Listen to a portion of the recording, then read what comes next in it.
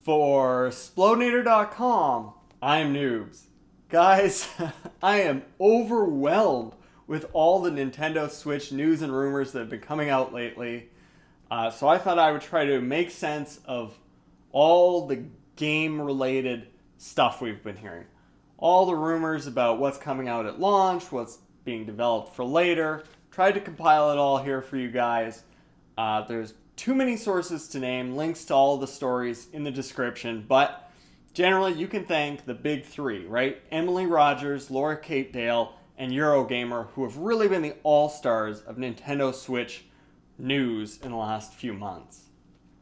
Alright, now I tried to order these in what we've heard for when they'll be coming out. So starting with launch games. These are like whatever March games, alright? Starting with the newest and craziest that we've heard, Ubisoft supposedly developing a Rabbids / Mario crossover RPG. What? So the working title is supposedly Mario RPG Invasion of the Rabbids. The story being a invasion of the Mario universe by the Rabbids characters from Ubisoft's Rayman games. Supposedly there will be a focus on more minor Mario characters, particularly supposedly Yoshi is a party member alongside a playable Rabbid, okay? We've also heard from someone else that it's more of a tactical RPG. The comparison was to XCOM. I don't know, guys. You know what? Nintendo needs third-party support, and if this is how they win it over, fine with me. Personally, I prefer a real Mario RPG, but not even Nintendo is making those these days, so we'll take what we can get. We've also heard that the real 3D Mario game that was shown in the initial reveal trailer is coming at launch as well. It supposedly features a 3D open world hub where you can go to different worlds with multiple objectives, closer to Mario 64 or Mario Galaxy. Less like the 3D Land, 3D World games.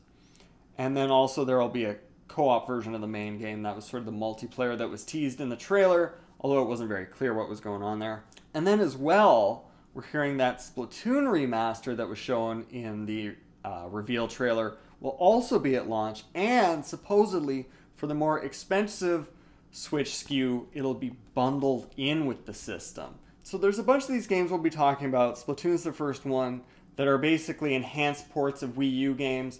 It seems like there's a lot of work going into these, a lot more than just straight ports. In Splatoon's case, we're hearing it'll be include a 1v1 mode where two players on separate Switches can fight over a map, and switching weapons during the game. So that's very different from traditional Splatoon up to this point. And also, apparently, there are plans to add more single-player content to the game as well. That's news to my ears. I'm not a huge online gamer, but I did enjoy the campaign in Splatoon. So that's sounding good. And the Skyrim game that was shown in the trailer, but then they refused to actually confirm it was being developed, that's supposedly also a launch game. And then, within 3 months, comes our next big remaster, Mario Kart 8. Now, you remember in that launch trailer, it looked like quite a bit had changed in this. The characters each had 2 items. Maybe you can switch between the items. As well, King Boo was playable in that. We're hearing that all of the Wii U DLC will be included. That's not really a surprise. But, most importantly, we're hearing new tracks, new playable characters again, obvious with that King Boo, and new and improved battle mode. Yeah, thank God Nintendo apparently has heard our pleas. Man, this sounds awesome. It's really more of a Mario Kart 8.5. I mean, this is bordering on a Mario Kart 9 really here, isn't it? I really wonder what their plan with some of these going forward is. Traditionally, Nintendo has had certain games that they'll just do once a generation, like Mario Kart, a few others, but I wonder if they'll just stick with Mario Kart 8 Switch and just build onto it with more DLC. Will there ever be a true Mario Kart 9 on the system? Personally, I think they could stick with this as a base and just keep releasing classic tracks. And then, months later, we're hearing Breath of the Wild will finally come out. Supposedly, localization for the game won't even be finished until December, and then after that, they need 4 to 6 months of testing. So you kind of figure out maybe that's going to be a mid-year game, although Nintendo doesn't tend to release much during the summer. And then we're hearing Super Smash Bros. For Switch. Supposedly this will be a port of the Wii U game that contains all the DLC. We've heard that the Bayonetta and Cloud amiibo have been held back for this release. And then, yes, the other big story from just today, Pokemon Stars, that is the third version of Pokemon Sun and Moon. This is the Megaton here, guys. Will supposedly be coming to the Switch. Supposedly it was initially planned as a summer game, since been pushed back to later in the year. Wow. So between those three, these are all in the months later category. I expect one of these would probably fall into, say, an early fall game, and the other two maybe would be kind of that big November game slot. Like I could see Zelda and Pokemon, for example, both coming out in that mid-November date. And then, as well, we've heard just recently Nintendo filed a trademark for Wave Race in Europe, which apparently they had never done before, so that's interesting. By the way, Wave Race Blue Storm came out in North America 15 years ago today.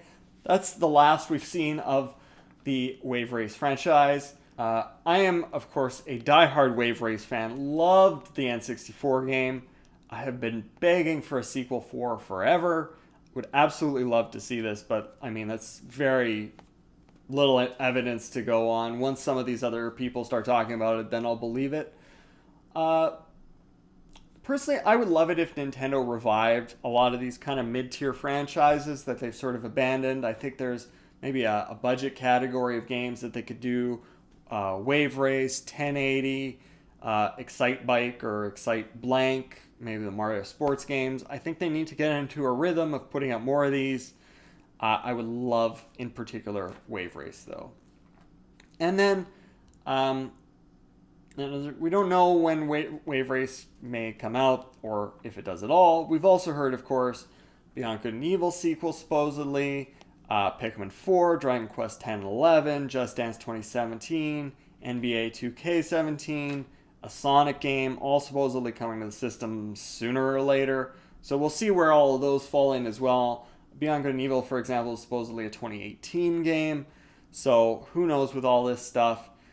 But overall, I mean, this is a very strong lineup. I mean, we've got many of Nintendo's biggest franchises all hitting in the first year.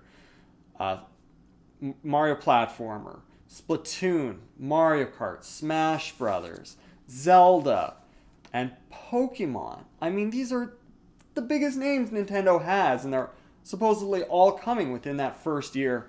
I think, first of all, it's an amazing sign that Nintendo has finally learned its lesson after disastrous 3DS and Wii U launches, that they need the big games early and a consistent flow of games. If these are coming throughout the year, that's awesome. Smaller games in between, obviously, third-party games, indie games, hopefully all those are going to be on board. Remains to be seen.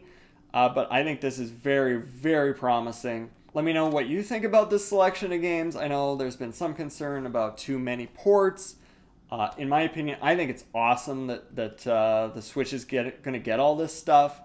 I think a lot of these did not get the love they deserved on Wii U. Very underappreciated games. They deserve a second chance.